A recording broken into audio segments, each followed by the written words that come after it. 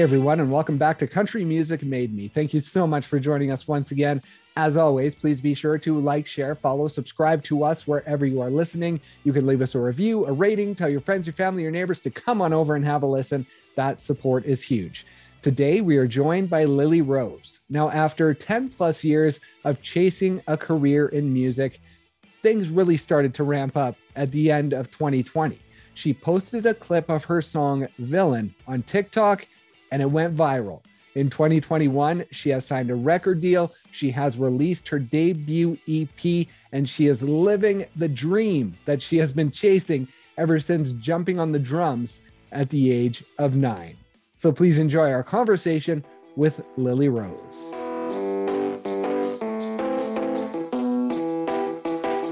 I've never been to Canada. No? Never been. How close have you been? How close to the border? North Dakota. I've been to my fiance's family. A couple of them live there. So I've been to all the cities in North Dakota, but that's about as close as it gets.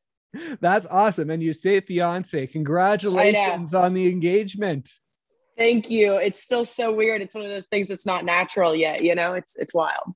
And you guys met just about 3 years ago, I believe. Talk about that moment. Was it pretty quick that you knew your life was changing at that moment when you met? Yeah, we met in September of 2018. And it was actually here in Nashville on a work trip kind of thing for the company she worked for. She was in Nashville and I was just here, you know, unpacking boxes overnight at American Eagle. And that's how we met. And then we did long distance for about a year and a half until she moved to Nashville week before the tornado. And then a week after that was COVID. So it was like, you know, we did a long distance for a year and a half and then all of a sudden we were quarantined together. And I think that just solidified that we were meant to be. That is awesome. And has planning begun for the wedding, or is it still too new to start thinking about the plans quite yet? Well, you know, I do have quite a busy schedule. So we tried to nail down a date sooner rather than later. So we are in the process of planning already, which is insane. Yeah, definitely. So on Country Music Made Me, I love to take the journey of music throughout life and find out from the earliest points how that has guided you to where you are today. And so I want to start as a kid. I noticed in the Overnight Sensation video, there's a lot of clips of bedroom and living room performances when you were young. And so when did those start for you, jumping up in front of the family and just bouncing around and performing? Yeah, you know, I've never really thought about it this way, but I was never that kid that was like, needs to be the center of attention and the look at me, I want to perform. I was an athlete. So I think I was comfortable with people having their eyes on me, but it was mainly a competitive thing within myself of like, I have to learn this song so I can play it for everybody kind of thing. And yeah, growing up, it was just, my parents always had music on in the house. So it was very natural of after dinner, hey, mom and dad, I'm going to play you two of the songs I learned on the piano or song on the guitar or the drums, whatever it was. And I'm just still so thankful that my parents were patient with me and took the time to sit there and listen to my horrible piano playing. And did the piano come before the drums? You know, I think it was all pretty simultaneous. I kind of forgot that I played the piano back then until I saw those clips for the Overnight Sensation video, which is wild because I've always said drums first, but I always had a little like 44 key keyboard in my room growing up. So I think it was pretty simultaneous. And then guitar was shortly after that. So crazy. And so when you started the drums and the piano, did you know what music was, or was it just kind of fooling around? And like you say, it was on in the house, so it was a cool thing to do. Or did you really have an understanding of it within yourself that maybe it was something that would be cool to do? Yeah, you know, I think I was able to grasp it pretty early on. I remember having a moment with my dad when I was like 5 years old. And I said, there was a song on the radio, You Only Get What You Give by the New Radicals. Right. Yeah. You know, this is 1999. Hell of a song. And I said, I like this song. And he turned to me and he said, I like this song too. And it was that first moment that we shared of liking a song together. It wasn't my kids' songs. It wasn't dad's music. It was like, yo, we both like this. And I always had a grasp of it pretty early on, I think because of the amount of exposure that I had from my parents playing it. but they took me to my first Bruce Springsteen concert when I was 9 years old. So like I had a grasp of what levels of music there were, of like songs on the radio versus live. I think a little bit more than a kid that age would know. But I do remember, you know, you'd start playing recorder here in the States. That's the first thing you play when you're like the third grade. Right. And I just remember kind of looking around being like, I'm catching on to this a lot quicker than everybody else. And I think that was my first inkling of like, oh, okay, I think I've probably got a little something here. And at 9, I believe it was, is when you got your drums. Now, what was it about the drums that you were kind of pulled to that first? You know, unless you're like a kid that's like a phenom, you know, or like a Charlie Puth or something where you just go. The first thing that's really visible, I think, within kids is rhythm. And my parents saw that, of, you know, whether it's tapping or whistling or whatever it was, they noticed that I had the rhythm. So when I expressed my interest in drums, they were like, yeah, you clearly have the rhythm to go with it. So we'll take the chance on this. And obviously rhythm, you need it for every instrument. But I think that was the first thing in my mind. I was like, hell yeah, I can do this. Let's go. That's awesome. And I believe one of the people that sort of taught you the drums was your cousin, Zach. Now, you lost him tragically at the age of 21. And I just wanted to sort of celebrate him and have you talk about what he meant early on and throughout your journey in those early years. Yeah, first of all, thank you. And nobody's ever brought that up before. And it's something that's really important to me. You know, I don't have a huge family when it comes to cousins and aunts and uncles and stuff. So my aunt, Robin, who's my dad's sister, and my cousin, Zach, lived in Atlanta. So they were the only cousins and family that we had that we would do Thanksgiving, Christmas, holidays, birthdays with.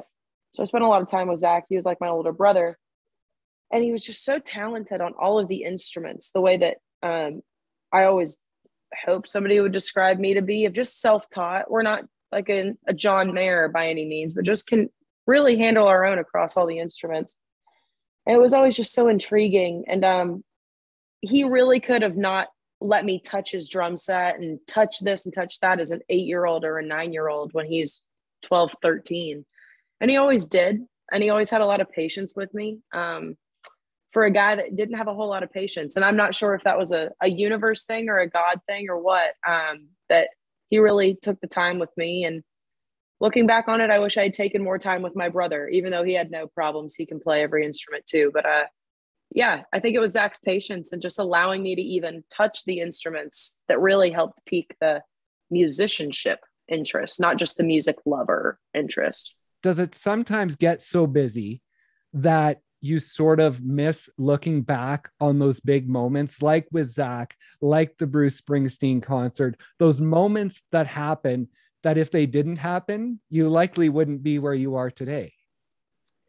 You know, I can't pride myself on a lot of things, but I will pride myself on really taking the time to be thankful and soaking up moments. And I think the more that you live in the day and in the moment itself, the easier it is to remember it and not forget it down the line.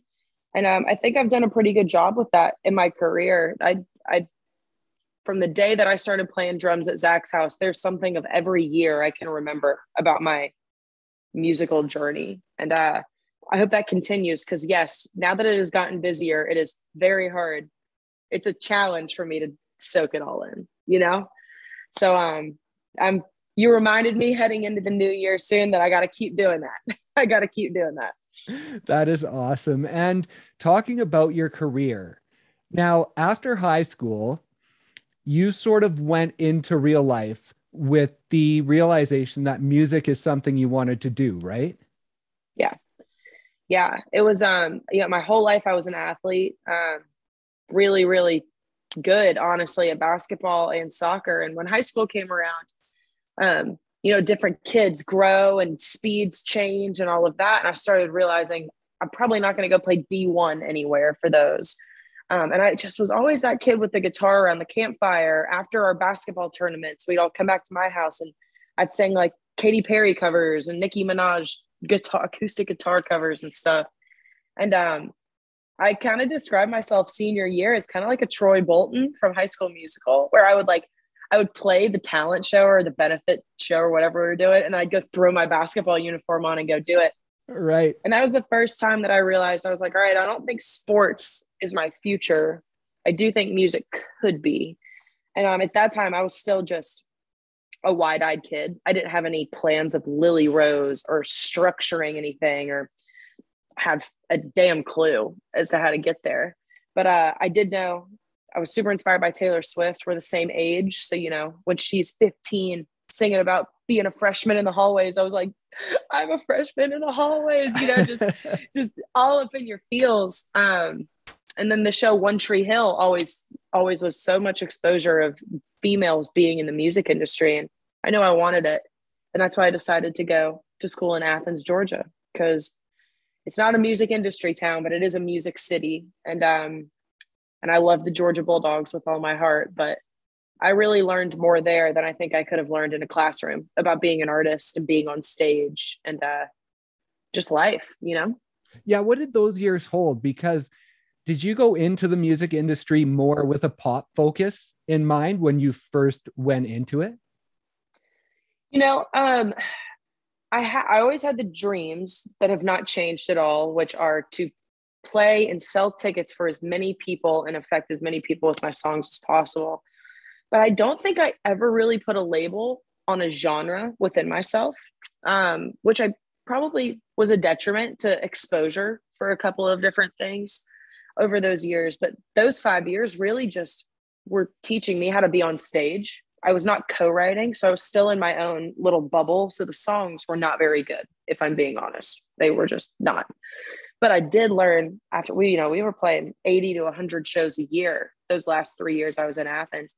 And I learned how to build a set list. I learned how to work a crowd. I learned how to, if your guitar cable stops working, how to play it cool on stage and all the things that right now we run into it. And I'm just kind of like, yeah, I've been here 100 times. So I definitely got to a point where I realized that I needed to be in a music industry city. I feel like I had graduated from what I could learn in Athens, and Nashville's always been the dream.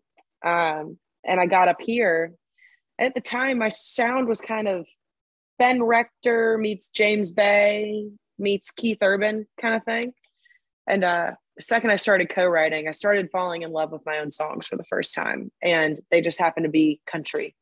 And I knew that I wanted to be a country songwriter, but I did not know for a fact I wanted to be a country artist until those songs were written. And songs like Here For It and Green Light and Better Than That, and then Villain. When we were writing those, I was like, oh, it's no question. I'm born to be in country music. Yeah. What was that like when you stepped into writers' rooms for the first time and started to co-write? Like, was it a nervous time, or like you say, was it this whole new world opening up that just created excitement within you? Yeah, for me, I didn't get like a publishing deal or anything until Villain had already gone viral. So Right. how the co-writing started for me was actually with people who I'd been friends with first. And then they were like, hey, let's write together. And I was like, okay, like, I guess, like, I've never done this before. They all knew I was an artist and a songwriter, but I just never co-written. So my friend Forbes, my friend and producer, Matt Morrissey, were two of the big ones that we just started co-writing all the time. So there was a level of comfort there. I've definitely been more nervous since the Villain thing when I'm getting in the room with like Nicole Gallion and just Craig Wiseman, Rodney Clawson, and all of these legends. And I'm like, oh, okay, we're doing this. All right. At the beginning of 2020, I believe it was, I saw that you posted on your social media, you said that you weren't trying to learn, you were trying to survive. And so talk about that time. That was probably around the 2018, 2019 point before Villain blew up. Talk about that time for you and what it was like personally. And like, was there ever a time of thinking like, this is it, I don't want to do this anymore, this is too difficult?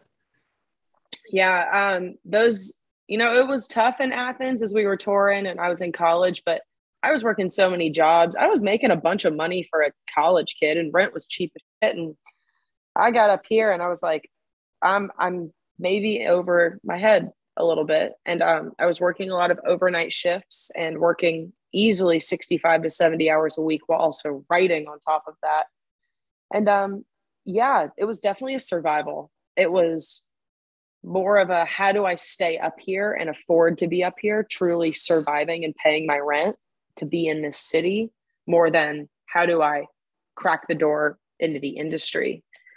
And the pandemic has brought so many new things to our world. Obviously, we're just in the craziest time, but TikTok, I put it off for longer than I'd like to admit, because I just thought that it was for kids and dances and a little too cheesy for me. And how am I supposed to stay authentic and all of this?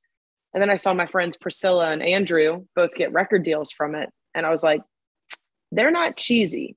They're just being themselves. I feel like I've got some good songs on here. And, you know, to this day, I still say to people, don't overlook what the real opportunity is. Yes, people might think the opportunity is getting that meeting with a record label so you can finally show them your songs. It's like, no. The opportunity is there's a free portal for you to download and make content to share with the world. Nobody's stopping you from that. You do not have control over a record label reaching out to you to take a meeting. You do have control over hitting that download button of whatever it is. It's TikTok right now. It was YouTube 10 years ago. It's like, whatever it is. But just like really zoom out and be like, what actually is in my control and what's not. And I had to do that because I did not want to get TikTok, if I'm being honest. And thank God I did. I could hug TikTok. If it was not an inanimate object, I just big ol' hug every morning. Before TikTok happened, you had mentioned that you were sort of navigating the world of your self-worth and having so much of your self-worth put into being a musician. And then 2020 hit, and all of a sudden a musician can't be a musician anymore because you can't perform. And so talk about working through that, and have you worked through that to tell yourself that you are more than just a musician? Yeah, I'm definitely, I don't know if you guys are into the Enneagram up there. It's not a personality test per se, but it's a test that gives you a number that is all based off what you're afraid of. And for me, I'm an Enneagram 3, which is the achiever or the entertainer, hilariously enough. And there's a lot of us here in town, and there's really healthy versions of us, and there's really unhealthy versions. And I was always really turned off by the unhealthy 3s in my life. And that is somebody that only puts their self-worth in their work, and they put their self-worth in what other people think. And for me, I go to therapy. I do a lot of work to make sure that I am the best daughter, sister, fiance, cat mom, friend, before I'm the best artist, songwriter, agent, marketing person, whatever I am. So it was a long journey, I'm not going to lie, but I've never felt better about where I am mentally and emotionally with all of that. That's awesome. And when I was going through your social media, I saw a comment when you posted Villain.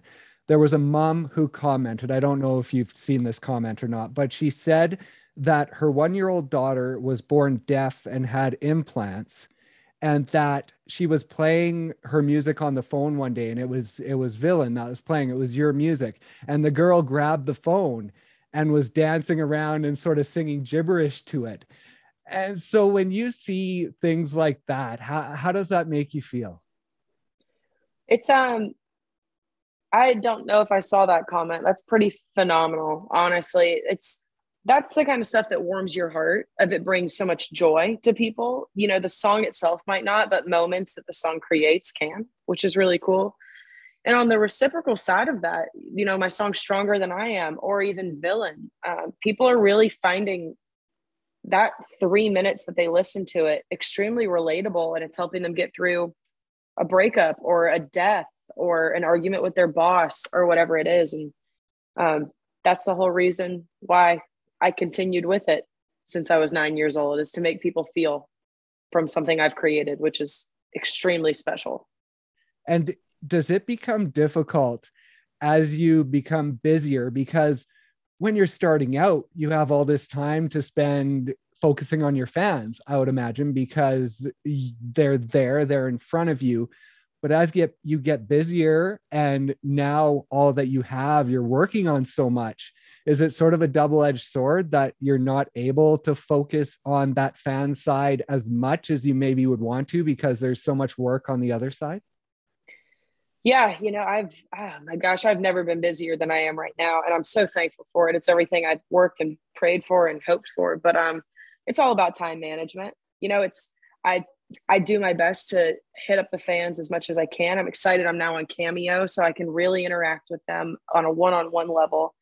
But I also need to make sure I got time to call my mom and dad every week and spend time with Dara and to exercise and all this stuff. So I probably could respond more to comments, and I'm going to do that. I'm going to set that goal. I'm going to set that goal right now that I'm going to do that more, because I don't have as much time as I used to. And I do miss comments like that because there's just so many. That's another thing, is I don't have the time, but now they've just multiplied by 100,000. And it's just like, whoa, this is a lot. It's exactly. crazy. Yeah. And so working on your new project, you were signed, Villain exploded, you signed to a record label, and you were able to jump in the studio with Joey Moi. I wanted to talk to you about him. What has it been like working with him on your first music that you're putting out? For you guys listening, you can't see, I'm just shaking my head and smiling because I never in a million years would have really thought that I was going to be able to work with Joey Moi, with all of his Nickelback years, heading into the Barefoot Blue Jean Night and Cruise and all of these songs that made me fall in love with country music. And now all of the stuff he's doing with Hardy and Morgan and Chris Lane, it's just, he's so innovative.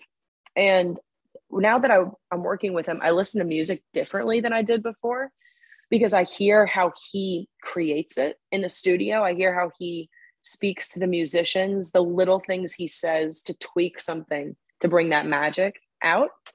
And also Joey, his girlfriend Ashley, Dara, and me are like 4 peas in a pod. We are drinking buddies. We really get along. So it definitely brings an even cooler aspect that now we're friends more than just producer artist relationship, And you talked about being a little intimidated going into writers' rooms now because of who you're writing with. When you stepped into the studio with Joey for the first time, was it pretty intimidating? It surprisingly wasn't. I think because the first time we got in the studio was like March of 2021.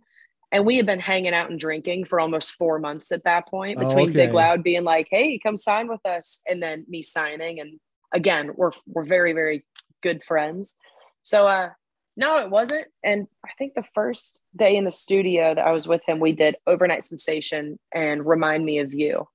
I was pretty damn confident in those songs and confident what Joey could do. It's really just been cool watching the evolution of us trying to figure out what is the Lily Rose sound, and we're finally there. We finally have 13 songs now that we're like, I think we have like a collection. I think we have a thing now, which is cool.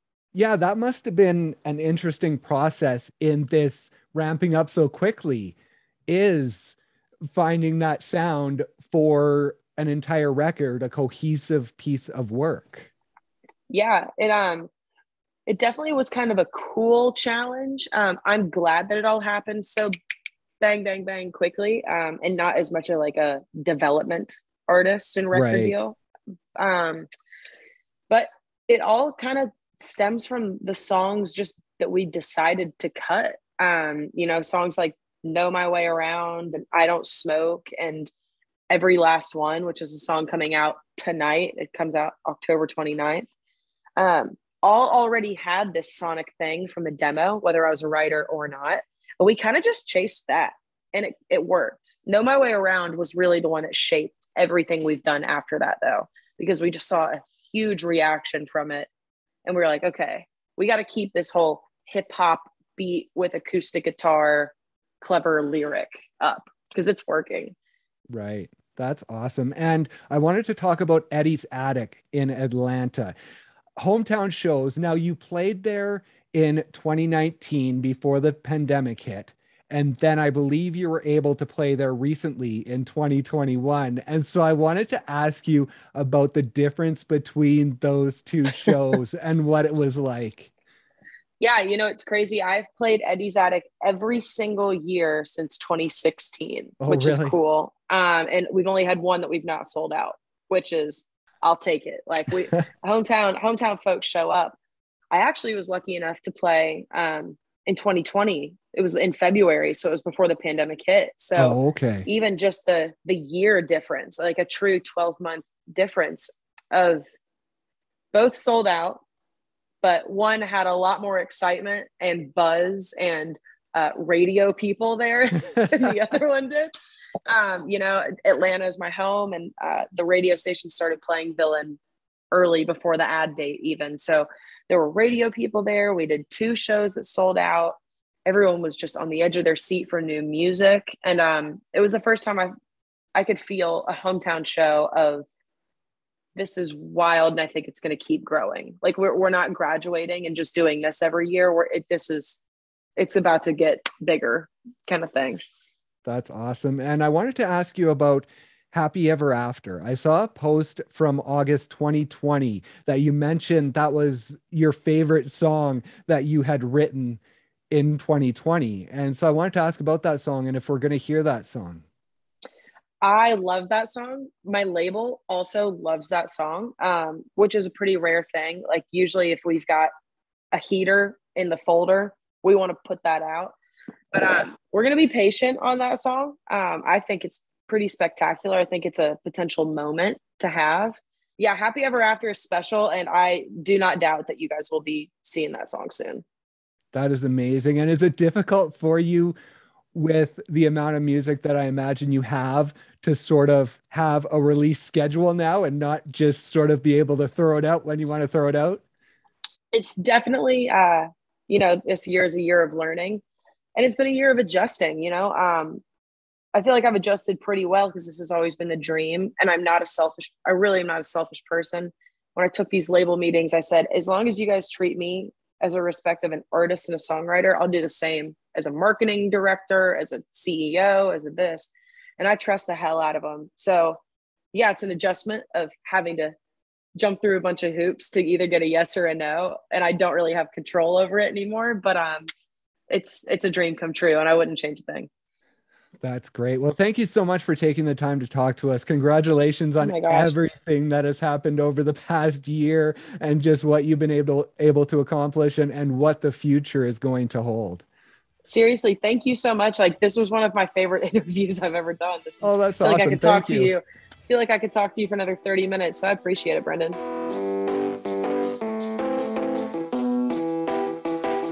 Thank you once again so much for listening, and thank you to Lily for stopping by and sharing her story. Be sure to check out her debut album, Stronger Than I Am, wherever you stream your music. Please also be sure to like, share, follow, subscribe to us wherever you are listening. You can leave us a review, a rating, tell your friends, your family, your neighbors to come on over and have a listen. That support is huge. Thanks once again, and we'll see you next time on Country Music Made Me.